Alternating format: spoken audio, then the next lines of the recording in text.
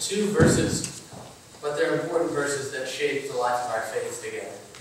It's found in the very first chapter of the Gospel of John. It's verses 1, verse 14. In the beginning was the Word of God, was the Word, and the Word was with God, and the Word was God.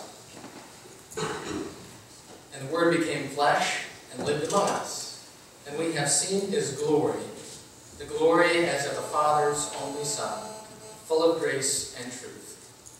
Amen. Let us pray.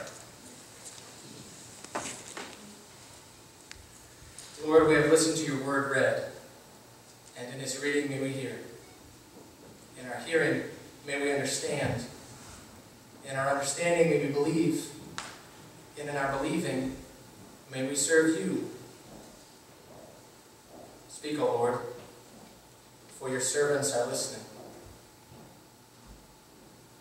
Amen. These days, 45% of young adults do this every day. That's up 4% when compared to the 1980s. So that means young adults are doing it more and more, and doing it every day. Any guesses what these young adults are up to on a daily basis? Taking naps. What was that, Carl? Taking naps. Taking naps. That's a good guess. Do you have guesses? Texting. Pray. Very good. Pray. They're up to prayer. As of September of last year, a Fox News poll found that 77% of Americans believe prayer heals.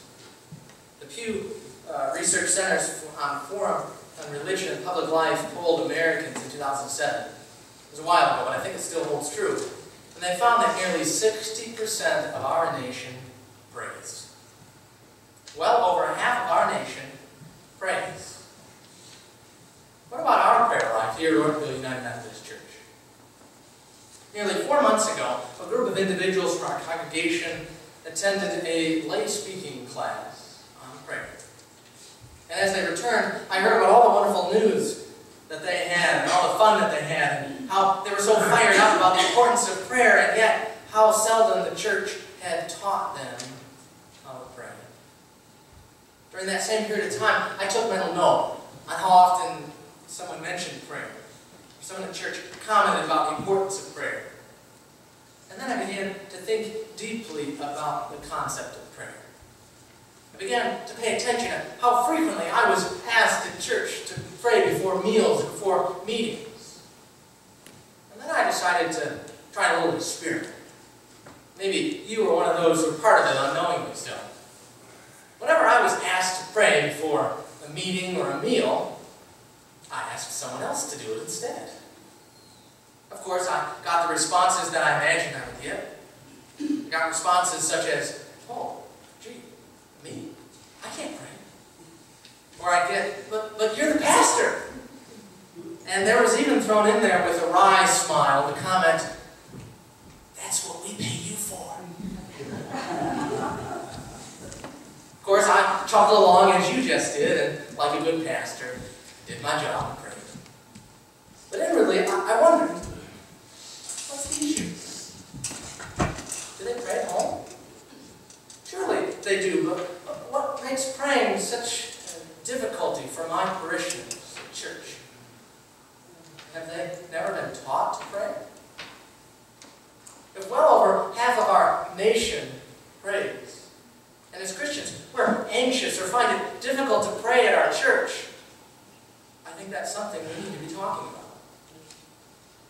And so indeed, for the next 6 weeks, that's what we'll be doing.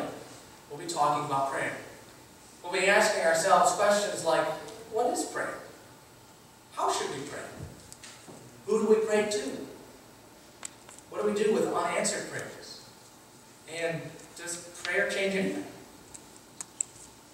My prayer for this 6-week sermon series is that we would grow in our practice of our prayer lives together, such that you would not only be willing, but anxiously await being called upon by the pastor to pray before meetings or meals or other occasions in our church life together.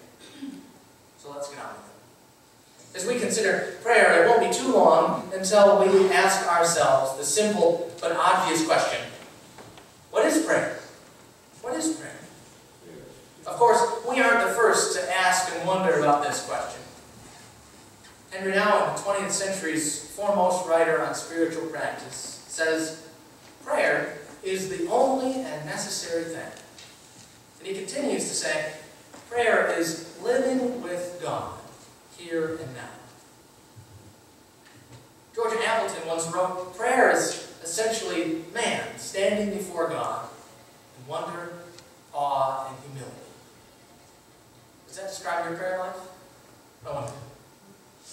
The existentialist philosopher Søren Kierkegaard defined prayer allegorically. He said, a man prayed, and at first he thought that prayer was talking.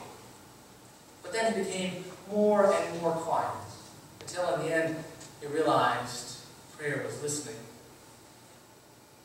Finally, I'd like to lift up the words of the founder of the Methodist movement, John Wesley, as he lifts prayer to its heights. As he once wrote, God does nothing but an answered prayer. God does nothing but an answered prayer. That sure lifts up the importance of our prayer lives, doesn't it? Perhaps another way to answer the question, what is prayer, is to look in Scripture. Perhaps the first prayer that's offered in Scripture by a human being is Cain, as he prays for God's mercy following the murdering of his brother. The Israelite people together pray for deliverance from Egyptian slavery. Hannah prays for a child. Elijah prays for rain. Many together join their hearts in prayer as they pray for St. Paul's health to be restored. Who can't relate to prayers like that? Prayers for God's mercy and deliverance, prayers for rain, prayers for your children, for God's blessing, for health. Yet as much as we can relate to prayers like that, I wonder, is this what prayer is? Jesus himself, of course, prays too. We have recorded his prayer in the Garden of Gethsemane before his arrest. We also have recorded his prayer of farewell to his disciples as he prays for Christian unity in John's Gospel. Jesus prays at least 25 separate occasions as recorded in the Gospels, most of which merely mention the occasion of his prayer rather than the words that he used. Okay, so some great thinkers had some thoughts on prayer. Sure, Scripture shows us that lots of people prayed, especially Jesus, but that only tells us that they prayed. Though I think that's an important point, that Jesus and others did pray, it still leaves that question kind of out there, doesn't it? What is prayer? I kind of agreed with the kids this morning. Whenever someone had asked me what prayer was, I would have said, talking to God, communicating with God. Now, as I thought more deeply about that, I realized prayer has to be something deeper than simply communicating with God, isn't it?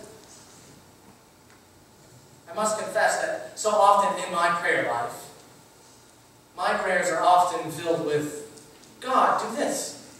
God, do that. God, don't let this happen. My prayers are usually more polite than that, but that usually summarizes the bulk of my prayer life. Yet deep down, as an ordained minister, if you'll permit me in public to admit it, I yearn for more in my prayer life. I yearn for more. Deep down, I want more for my prayer life than mostly asking God to do stuff for me and for others. Now, granted, I often ask for important stuff in my prayer life. Prayers such as your healing, or someone else's needing to be fed, or someone else knowing God's comforting grace in time of grief and loss. That's important stuff, right? Yet deep down, I yearn for more. I wonder, do you ever feel like that in your prayer life? I wonder. If you do, perhaps you feel like me in a need to have a new way to think about prayer. A bigger definition, a broader imagination for prayer. Well, the best response that I've come across to date comes from a man named Philip Yancey, as he offers it in his book, Prayer Doesn't Make a Difference. And it's what I'll be using throughout this sermon series. Yancey simply suggests that prayer is keeping company with God. Prayer is keeping company with God. To put that a different way, prayer is the means by which we befriend God. I like this understanding. I like it because it makes prayer bigger than a tool to ask God and to get God to do what I want, to give me the things that I ask for. In our hearts, we know that prayer is bigger than that. Prayer is bigger than simply asking God for stuff. I like Yancey's definition because it also focuses on relationship. It helps us remember there are two sides to any relationship, even the ones with God. I like this definition because it lifts up prayer as an ongoing thing. Keeping company with God, when it's put that way, suggests that it's something that doesn't happen, but it requires ongoing work and effort. And that's true of how we relate to many things and many people in our lives. And I think that's true of our relationship with God too. Prayer is the tool that we use to relate to God. It's the way we keep company with God. Of course, we'd be foolish to think that this whole keeping company with God thing starts with us. After all, this thing that we call life didn't begin with us. It began with God. To be sure, God was the one who started this whole thing we call life. And so if prayer is our tool to keep company with God, what does God use to relate to us? What does God use to keep company with us? Does God pray to us? That seems like a strange way to look at it. At the beginning of John's Gospel, it tells us exactly how God chooses to keep company with us. John tells us that God was born in human form, taking on upon himself all of humanity, the child born of a woman named Mary. John describes God's efforts to keep company with us through the birth of his Son using a particular Greek word. The Greek word is skenoo. Next time you're on Jeopardy, I want to answer that question. Skenoo is a word that has a specific meaning. It's translated all sorts of different ways in our Bibles. Sometimes the word appears as lived, or dwelt, or tabernacled. And the word became flesh and lived, dwelt, tabernacled among us. I'm particularly fond of the paraphrase that Eugene Peterson does with this verse of Scripture. He says that the Word was made flesh and moved into our neighborhood. God moved into our neighborhood with the person of Jesus Christ. After all, how can someone hope to keep company with someone else unless that person moves into the same neighborhood? John helps us to see through this verse of Scripture that God has chosen to keep company with us through the birth of God's Son. God moved into our neighborhood and sought out our company. Jesus kept company with humanity by dwelling among us in our flesh. This is how God keeps company with us. This is how God chooses to pray to us. If we define prayer as keeping company with God, in some sense then, Jesus' life is a prayer itself. Jesus' life is the manner through which God chooses to keep company with us. What if we conceived that prayer wasn't just about our fragile waiting upon God's response to our requests, but that prayer was also God's waiting for our response to His request in Jesus? If we can imagine prayer like that, wouldn't it mean that Jesus is God's invitation for our company? Wouldn't it mean that Jesus is God's prayer request to us, to humanity? After all, this is the heart of the gospel. This is the heart of the gospel, where we are told that in Jesus, God has made the ultimate and divine invitation, prayer request, you might say, for our company.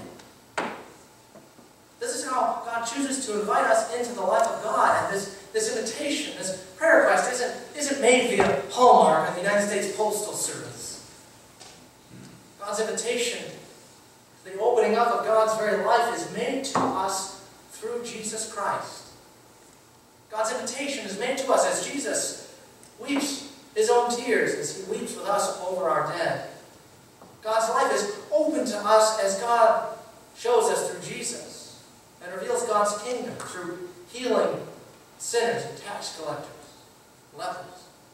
God's invitation is made as Jesus offers his life as a ransom for many. God's invitation to keep company with God is offered as Jesus' body is offered for us upon the tree. This invitation, this prayer request to join in God's life and enter God's very heart is made from the heart of Jesus. The same heart that lovingly and willingly gave it all for all of us. This invitation, this prayer request doesn't stop there either. As God waits for our response, God shows us the results of saying yes. God reveals the power of God's glorious grace as God raised Jesus from death to glory. As God waits for our yes, God shows us what saying yes to that invitation truly means. And all that Jesus went through, his birth, his life, his death, his resurrection, his ascension, all that is how God has chosen to keep our company. This is God's prayer for a life with us. And God waits for us to respond. What if prayer was about responding to God's request, God's prayer, that we would choose to keep company with God? The same one who sought our company so much that he willingly gave up God's Son, so that we might have a way to the Father. What if our prayer was about our choice to respond to God's desire for our company, our friendship? How would our prayer life change if we imagined the goal of prayer was simply to befriend God? How would our prayer language change, the words that we use? Would we even need to use words? How might imagining prayer this way change how we imagine God? What if we imagined that prayer was simply keeping company with God? If we did, perhaps our whole relationship with God might change too. In the name of the Father, and the Son, and of the Holy Spirit. Amen.